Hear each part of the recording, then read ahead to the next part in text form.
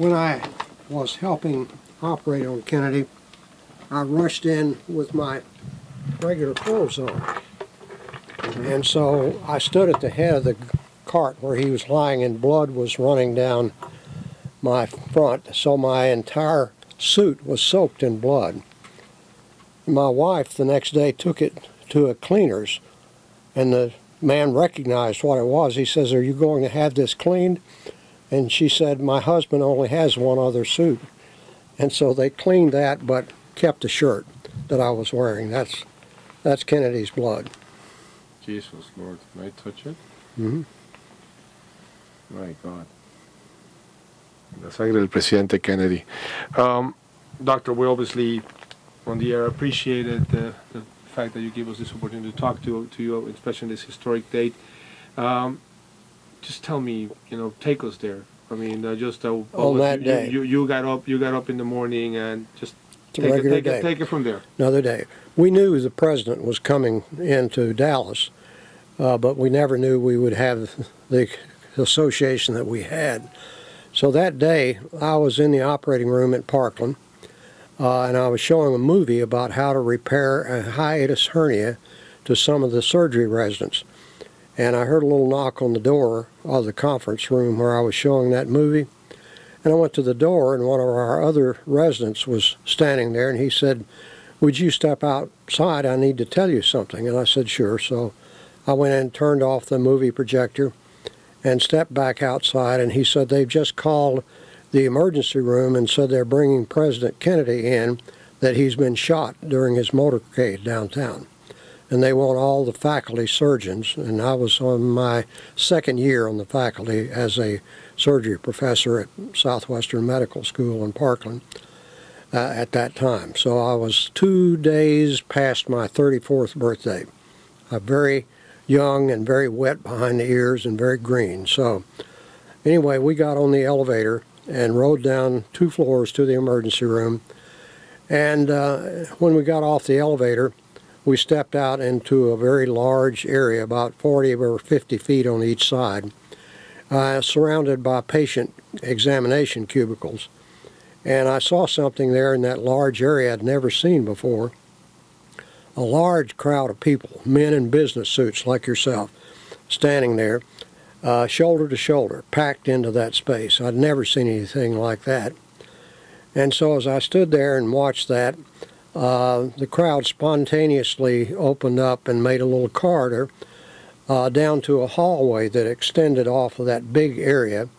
And on each side of that hallway there were operating rooms, emergency operating rooms for people that had been gravely injured or shot or whatever, so that we could operate on them right there in the emergency room. Well, sitting on a folding chair outside of a trauma room, also called the operating room, was Mrs. Kennedy, sitting in her bloody clothing there. And I thought to myself, my God, this is just what they said it was. So I walked down toward her, and it occurred to me as I was walking toward her that I knew my chief of surgery, Dr. Shires, was in Galveston at a meeting. My 2 other associates, there were only 4 faculty members at that time in surgery, and now we have more than 56 or 57, so a much smaller place.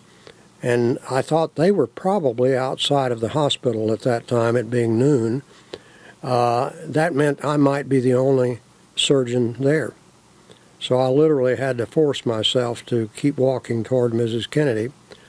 And standing there at the doorway outside of where she was sitting was Mrs. Nelson, who was our nurse who was in charge of the emergency room, and she was standing between 2 Secret Service men. I figured that from their lapel things that they had. And she was letting them know who to let go by into Trauma Room 1. And they waved me on through, and I walked into Trauma Room 1, pushed the door open, walked by Mrs. Kennedy. And when I opened that door, I saw the horrific sight of the president lying there on that cart with a light on his bloody head. And at the same time I was horrified by that sight, I was gratified to see that my other two associates, Dr. Perry and Dr. Baxter, had just preceded me into the room. And they were getting ready to explore a wound in the president's neck, right where I'm pointing, just next to his windpipe and just above his collarbone. And as I walked by Dr. Perry, who was preparing to make an incision through this for us to look at it and put a tracheostomy in, and we were mainly concerned about the blood supply to the brain. Now, they had not had time to do anything but see that wound, and so Dr. Perry handed me a surgical retractor as I walked by and said, "Would you go to the head of the cart and lean over and put this retractor in this incision we're going to make to look at this wound right here?" And I said, "Sure, I'll do that." And I put myself at the head of the cart, and as soon as I got there, I said to Dr. Perry and Dr. Baxter, I said, "My God, have you seen this wound in his head?" I said, "The back of his head on the right side is missing, and the back part of his brain is gone." I could look down into his empty skull, and so it was obvious that this was an irretrievable, untreatable wound.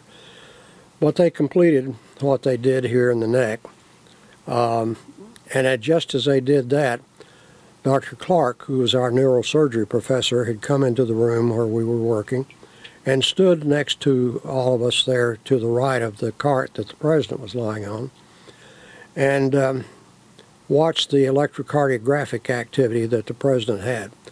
Many people have said, "Well, he was dead, wasn't he, when he came into the room?" No, he was not. I mean, he had an unsalvageable wound, but he was still making attempts to breathe, and he even had excellent cardiac activity on the electrocardiogram. So he was not technically dead. But about 5 or 6 minutes into that exploration, his electrocardiogram straight-lined, and he did die at that point. So Dr. Perry said to Dr. Clark said to Dr. Perry, "Mac, you can stop now because he's gone." Those are his exact words to the president. Well, with that, all of us moved away from the president, and the room that we were in had become packed with people, most of whom were not supposed to be in there, despite the Secret Service men who were trying to keep them out. A crowd of people had surged into the room, just curiosity seekers, so that room where we were working was jammed with people. But after the president was pronounced dead, they all began to surge out. And so Dr. Baxter and I, when that crowd began to surge out, we were pushed against the wall of Trauma Room 1 by the cart. The cart was being pushed against the wall by that crowd leaving the room. So Dr. Baxter and I had to stand there while everybody else left. And then after they had all left, we pushed the cart away so we could walk around it and leave ourselves.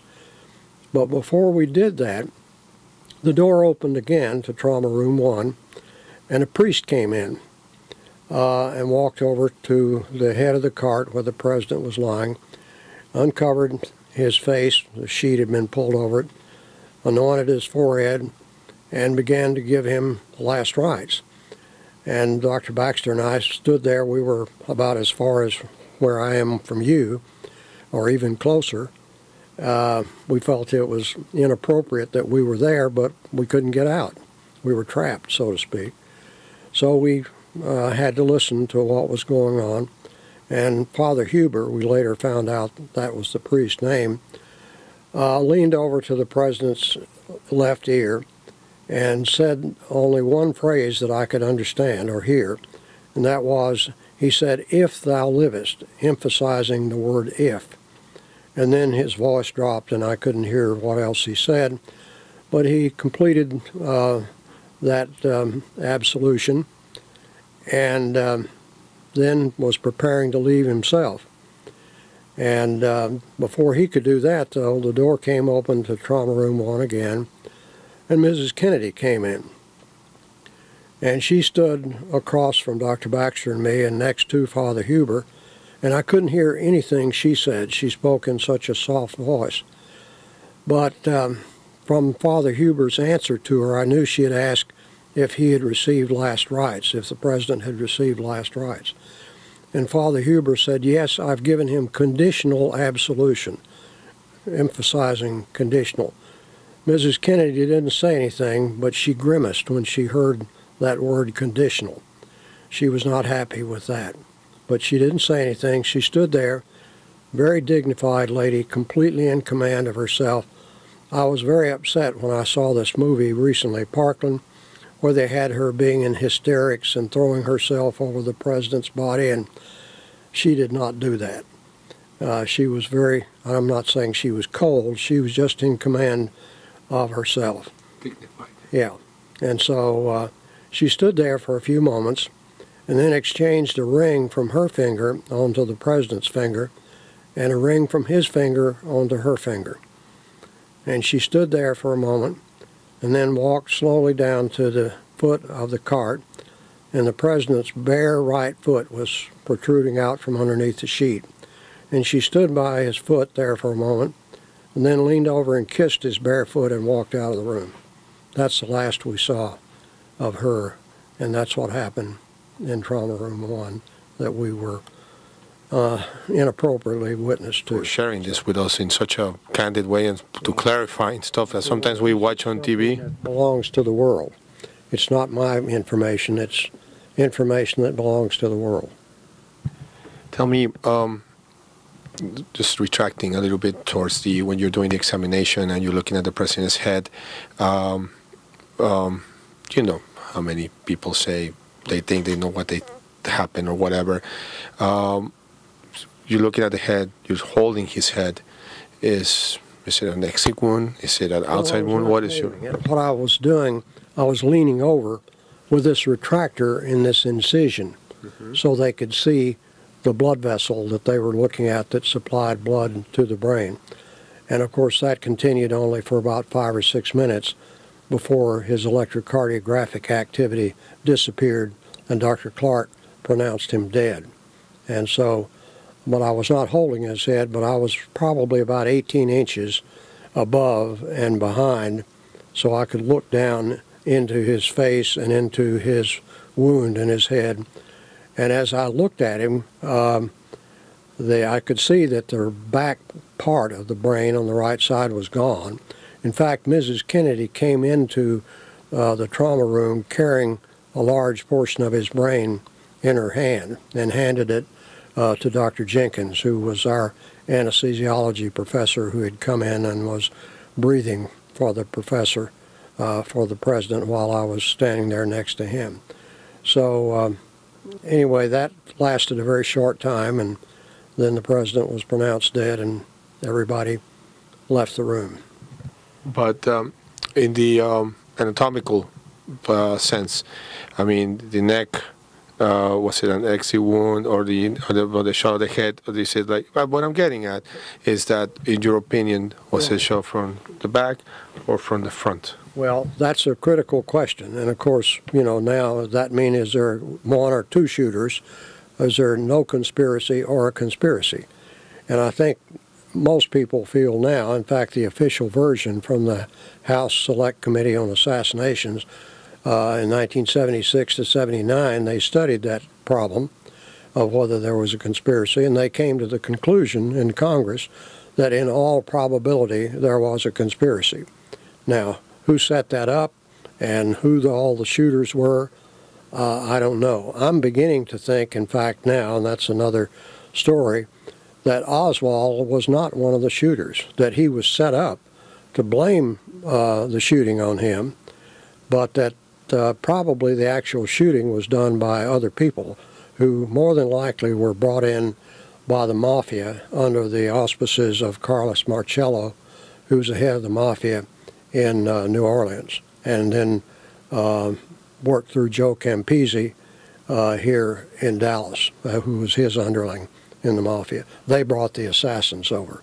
But in your professional opinion, do you believe, I mean, just because, I mean, you're closer than anybody here was there, I mean, do you believe that one of the shots may have come from the head down to the straight line? Yes, and my other comment there, and this is just my worm's eye view, if you will, of it, is that the first shot, and you can see this in the Zapruder film, which I'm sure you have seen, as they make the turn in the motorcade from Houston Street onto Elm Street heading toward the Triple Underpass, the President and Mrs. Kennedy look all right then.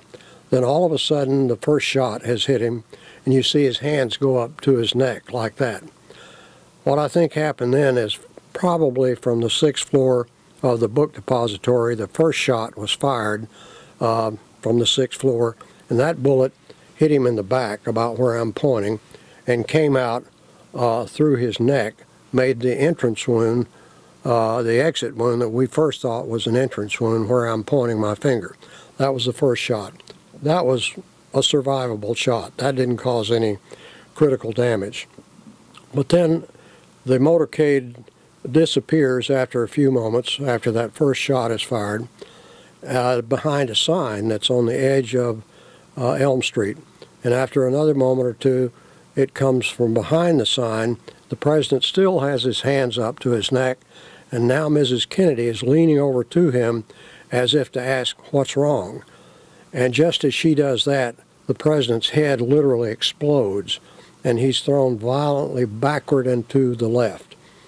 And I think that that shot was fired from behind the picket fence on the grassy knoll by a second shooter.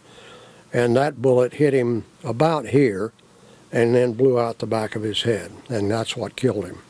So those are the two shots. In the operating, did you see and then something? That's a good question.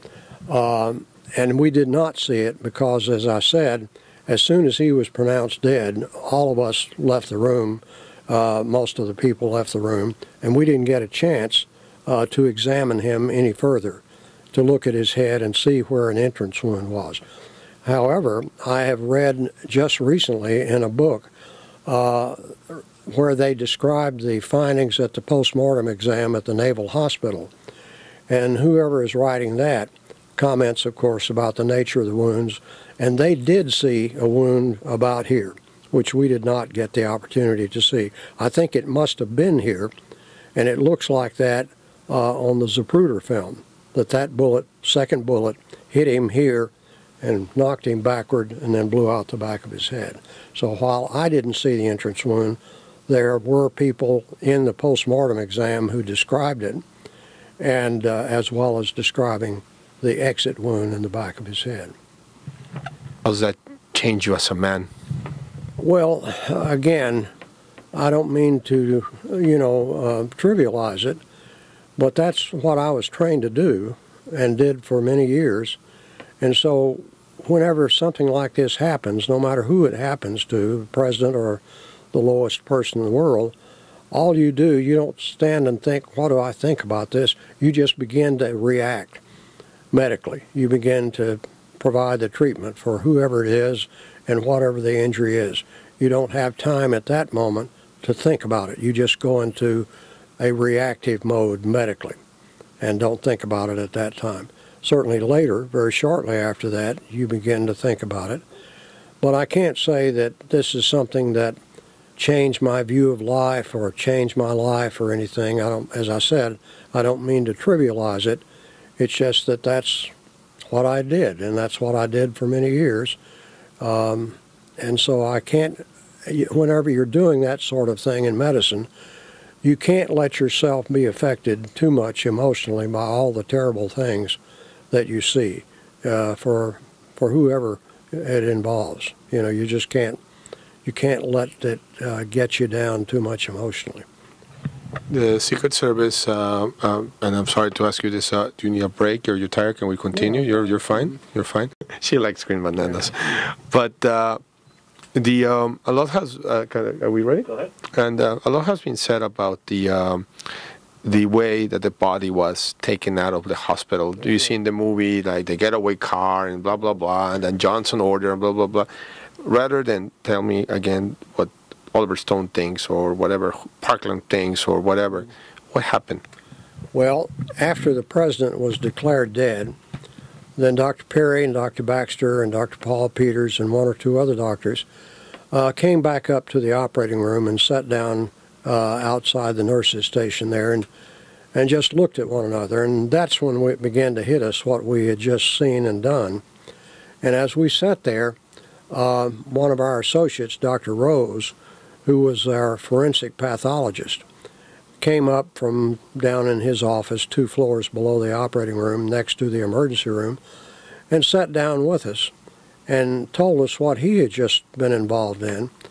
And where he had been was in his office that, as I said, was just next to the emergency room, and it had a window that looked out onto an exit corridor that went out to the loading dock.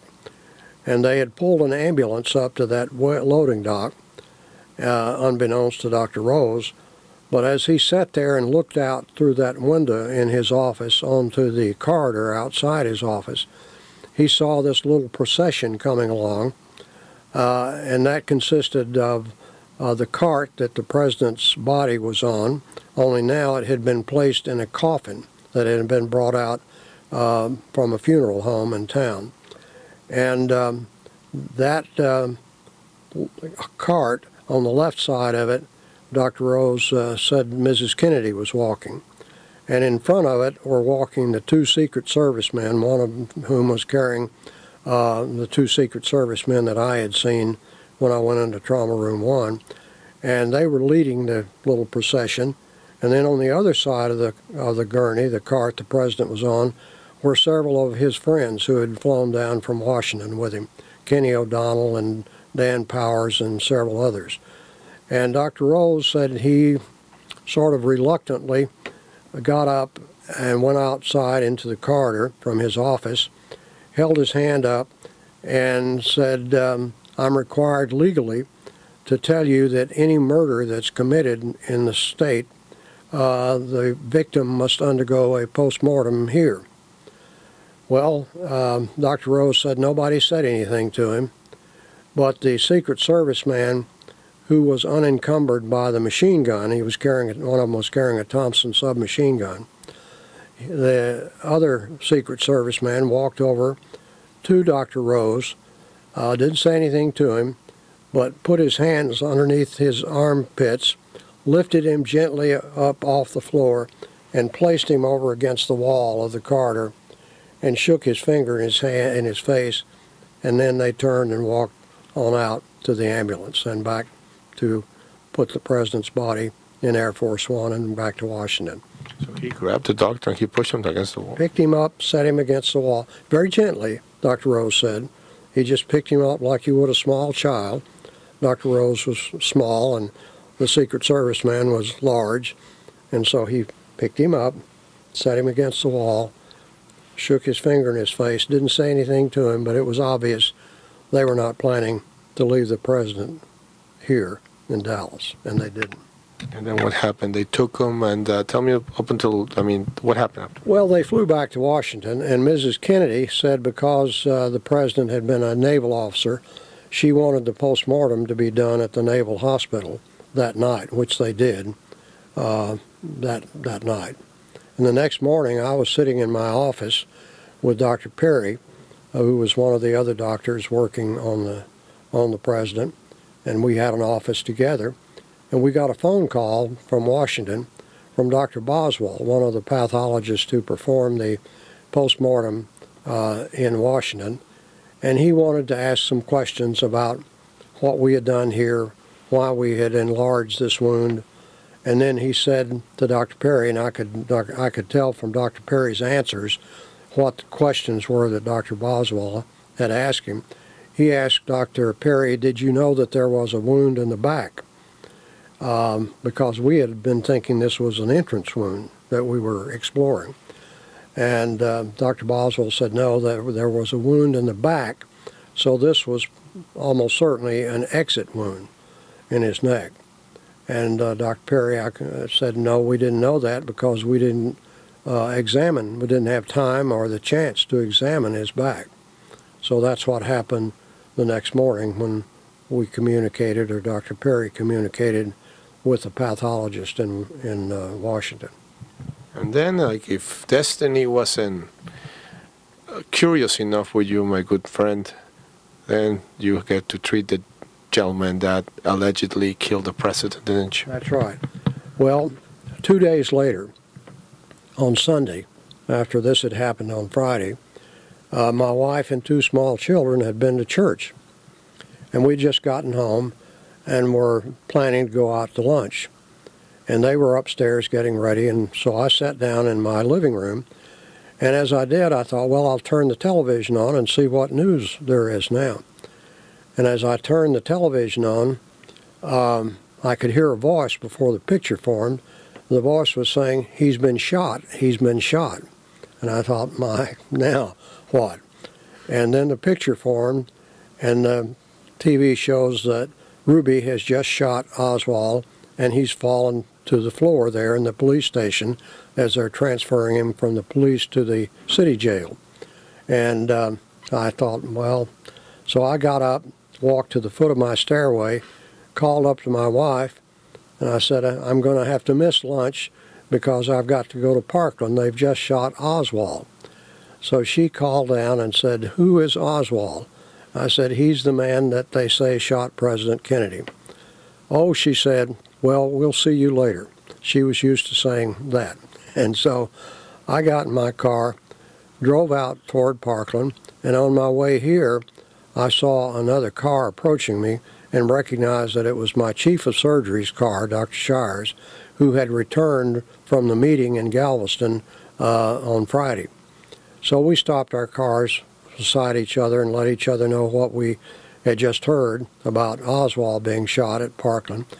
And he turned his car around, and we sped out to Parkland and parked behind the emergency room, got out, ran into the emergency room, and Mrs. Nelson, the nurse, was again on duty there.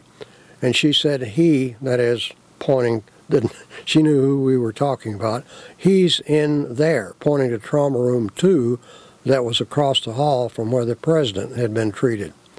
So we, Dr. Shires and I, looked into trauma room 2, and there were many people in there working on Oswald, giving him blood transfusions, that sort of thing. And he was still very much alive. He was unconscious, but he was alive. And so we, Dr. Shires and I, went upstairs, changed into surgical scrubs, and by the time we did that, Oswald was on the operating table up in the operating room and ready for exploration. And Dr. Shires was the operating surgeon at that time, and we made a long incision in his abdomen. And what had happened to Oswald, unfortunately, what gave him, I think, a fatal wound instead of maybe a non-fatal wound, is that when he saw Ruby walking toward him, naturally he tried to turn away from that pistol that he saw. And the bullet, if he had not seen Ruby and had not turned, that would have gone straight through from the front to the back. Wouldn't have killed him, given him some serious injuries, but wouldn't have killed him probably. But as it was, he turned his left side toward the pistol, and the bullet injured here and went across the back of his abdominal cavity and injured both his vena cava and his aorta, the 2 main blood vessels in the body. And that usually is fatal right there on the spot, but not in this case. It did not do that. And so we were able to explore him. You can go ahead and close that completely if you want. No, that's okay. It was just outside. We're good. Yeah, okay. Anyway, he had that terrible injury then to those 2 blood vessels, and we were getting down to where Dr. Shires could place vascular clamps on those and maybe have a chance of repairing them. And just as we got to that point, though, he had a cardiac arrest also. He had lost so much blood. Despite it being replaced, he'd had a lot of cardiac damage from the shock that he was in. And Dr. Perry and I dropped out of surgery, and Dr. Perry opened Oswald's chest, and we massaged his heart. And initially, it began to contract again very nicely. But then it soon stopped, and we got it going again, and it stopped and got it going. Anyway, for 20 or 25 minutes, we kept massaging his heart, Dr. Perry and I taking turns, until finally it became so flabby that it was clear it would never, recover completely, and he was pronounced dead. So that's what happened there. I know you're a professional in the arts of, I mean, you see it, everything cool, very professional and very, you're still a human being, sir, and then you just, like, less than 48 hours ago, you were trying to save the life of the President of the United States, and then by that time, the whole world was bombarding him as the worst communist, the worst traitor, the man who killed the president. Here you're saving his life. I mean, didn't you think about the irony of those? Oh, yeah. Well, nobody knew where this, who was the mastermind of all this. Nobody knew. In fact, we still don't know when you get right down to it. There are a lot of theories, but we don't know who was the mastermind. One of the books that I've got is entitled LBJ, the Mastermind of the JFK shooting. He thinks that. Yeah, published about 3 or 4 years ago. You have that book? Yeah. No, I said I believe that. Oh yeah, yeah. But what goes through your mind? I mean, did you thought about it? Did you thought, I mean, let me pinch this guy's heart so he could suffer a little bit? I mean, what goes through your mind on this? There again, you don't think. You just go into your treatment mode, and you're not thinking about what you should be doing with that. The only thing you're thinking is, what do I do medically? You're not making any value judgments about whether this man deserves to die or not. That doesn't enter your mind one bit. Did he say anything? No. Well, there's an interesting comment about that. The detective, a man named Level, who was accompanying him out of the jail and standing right next to him. He wasn't handcuffed to him, but he was just standing next to him when he was shot. And Mr. Level was sitting outside the operating room as we were operating on Oswald, waiting to see what happened. So when he died, we came back out and sat down next to Mr. Level in the nurse's station there in the operating room. And he told us what he did as soon as Oswald was shot. He said when he fell to the floor, he said, I got down on my hands and knees and put my face right down in his. And I said, son, you're hurt real bad. Would you like to say anything to me now? The detective said that to Oswald.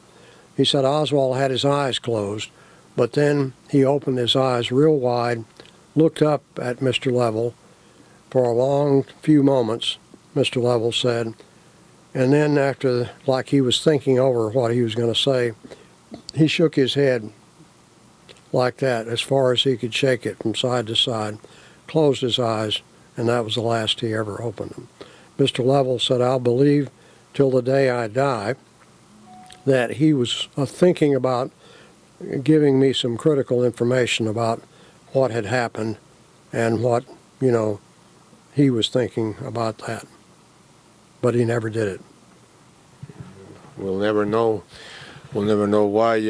Lastly, doctor, and I appreciate it. I mean, it's like you said, this belongs to the world, and this doesn't belong to him, doesn't belong to me, doesn't belong to this company. I hope I only could pray to God that I could do a good job transmitting this to people that speak another language that you're native English, and that they loved President Kennedy, and people that grew up studying about the situation that want to understand. I mean, my purpose is not to enhance any type of particular theory. My purpose is to, thank God that you're alive. Thank God that you have a perspective, I guess, is unique to this world. Why do you think it's important after 50 years to still try to dig into the truth, or does it really doesn't make any difference whether 1 shooter, 3 shooters, 4 shooters, or 5 shooters? Why is it important to keep digging? Well, of course, what I think about it is just what any private person would think about it. I don't have any special expertise in that regard. But my own personal feeling about it is that it's still important. And the reason it is because we need to keep an eye on what's happening in our various countries, you and yours and I and mine. And we can't, what is it, someone once said, I can't remember who it was, that eternal vigilance is the price of liberty. And I think that's something I've thought of ever since this is, and who set this up, what, brought this about. And there have been more than 3,200 books written about this and the various theories about who was behind this. One of the better ones that I've seen, I've got it in my briefcase over there now, was published about 3 years ago by James Douglas. And it's called JFK and the Unspeakable, Why He Died and Why It Matters. And it's very well done, I think, very, not sensationalist, but just a very reasonable view of what happened.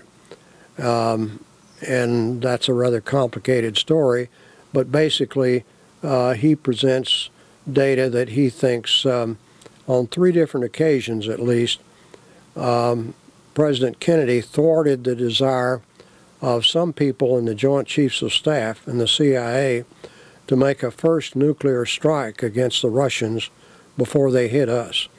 And on 3 occasions, Kennedy knew about this and got on the back line with Khrushchev and sort of poured oil on the water and took away the excuse that the Joint Chiefs thought they might have for making this first strike.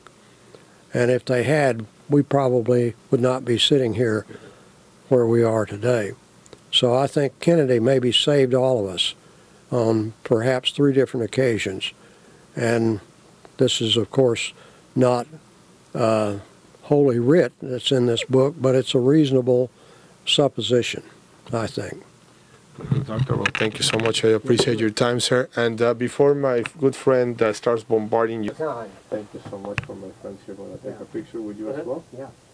One, two, 3.